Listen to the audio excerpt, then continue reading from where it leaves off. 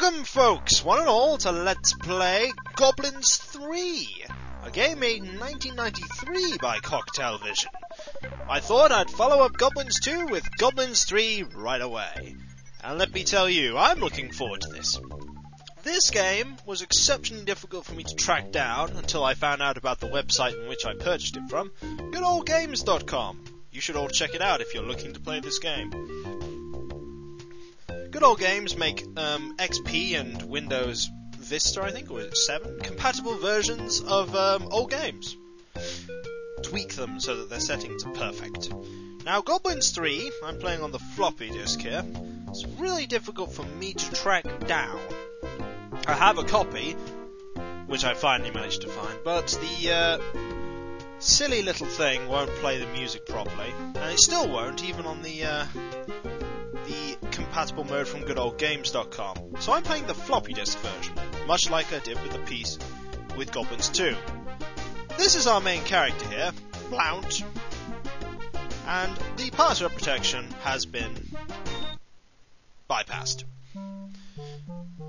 So, this is Goblins 3. You'll notice the first change immediately. We have just one goblin, Blount. That's right. Goblins 1 had 3 goblins, Goblins 2 had 2, and in Goblins 3, you just have Blount. Blount is, however, the most awesome of them. Also, screen scroll. And because of the way that I have this windowed while I'm recording it, I can scroll to the left easily, right easily, sorry, but not the left. Left's a bit more difficult. But we can do it. Now, I hope you all want to know the plot, because we missed the opening cutscene because of the fact that we're not playing the CD version. So I will summarise. We, if we click the Goblin News, are Blount, your faithful reporter, and I am starting the fabulous trip to the foreign country of Foliander. I promise I will bring back an interview of Queen Xena and King Vod, who are enemies. Gobland. Yes, Blount is an idiot. I should warn you this right now. He's a bit of a fool. And basically, you're in a flying ship, but you'll notice the clouds seem to be drifting upwards. That is because our flying ship, if you can see the holes, has been hit by rocks. Rocks have been falling from the sky, like that one just there. And everyone else has abandoned ship, except me, because I'm a lazy bugger and I fell asleep. So, I'm the only one left on the ship. And as you can see, in various goblin fashion, there are a number of items and the like that will help me in recovering and surviving. I want it all the way to the left right now.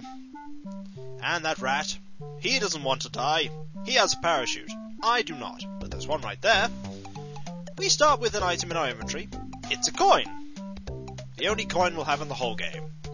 I think it's heads. Oh yeah, I rock. Let's go this way, shall we? I must leave the ship with the barrel that is at the stern. Yes, Blount breaks the fourth wall quite a bit.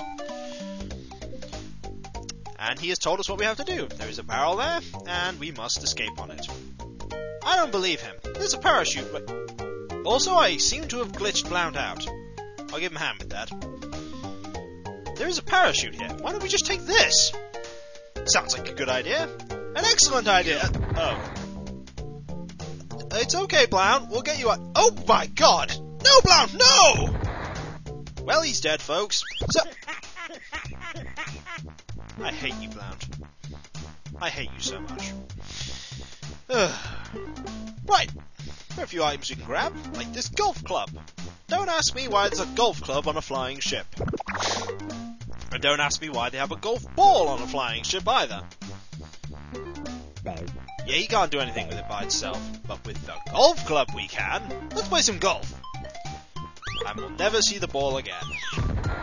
Oh, we'll smack us on the head. No more, no more, no more, no more, no more. Yeah, Blount is a complainer at heart. There's a loop. We can do precisely naff all with it right now. That door will lead us to here, and vice versa. There's a screw.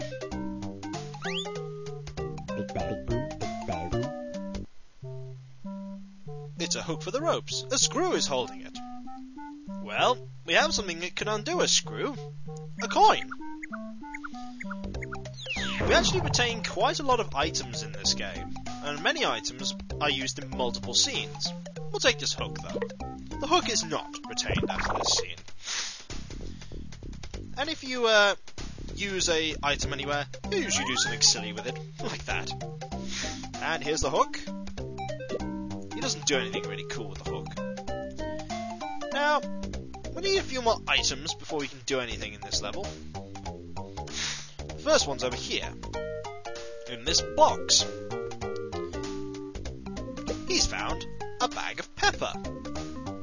And let's search it again. And he's found a plunger. Let's search it a third time. Ow! He's found a mousetrap. He won't find anything else in there, folks. He'll only find a mousetrap. And here's a flagstone.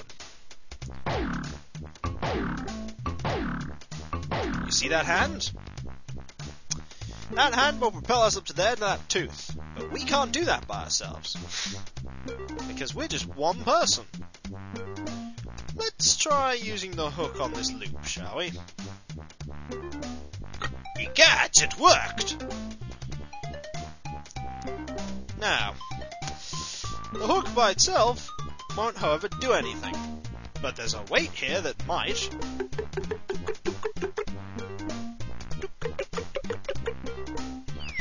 Pull it up, and there's an umbrella. You need help. You do, Blount, but unfortunately, we don't have anyone to help you. Sorry. Let's try this rope. Will this rope help? Why is there a bell up there? What the? Okay, Blount. I don't want to know what's up there. We'll just pretend that didn't happen. Now, you may be wondering, what do we do now? Well, the answer is over here. Can you see it yet? There's a knot here. We'll undo it. Didn't do anything. Oh, it did! That is a parrot in a bottle that was hanging up the top of the ship. Let's go talk to the parrot. Considering Goblins' logic, it'll have to be able to speak Goblin.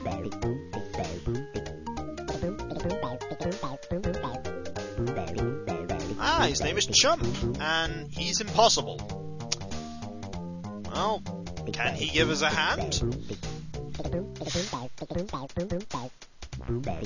I don't know. Well, we gotta get him out of that pot, so let's try our various items. No, he won't let us pour pepper over him. What about a plunger on his head? Nope. A coin? Tails. Ah, I'm awesome at that. Well, the golf ball gave us a hint as to how to get Chump out. You see that pot? Not anymore!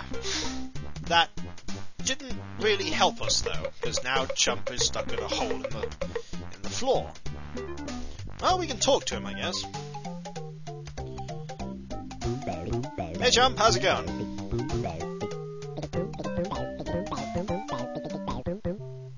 He offers to help if I can get him out of there. Oh, that's handy.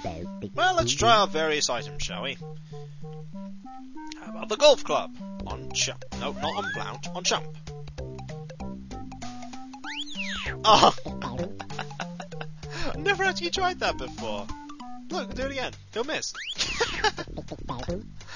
Oh dear. Pepper? Oh, it still won't let me pour the pepper over his head. Well, when we come back, folks,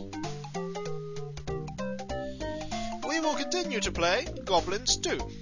Until then, folks, until then. Goblins 2? Ugh, Goblins 3. What am I saying? Goblins 2 on the brain, I swear. Until then, folks, until then.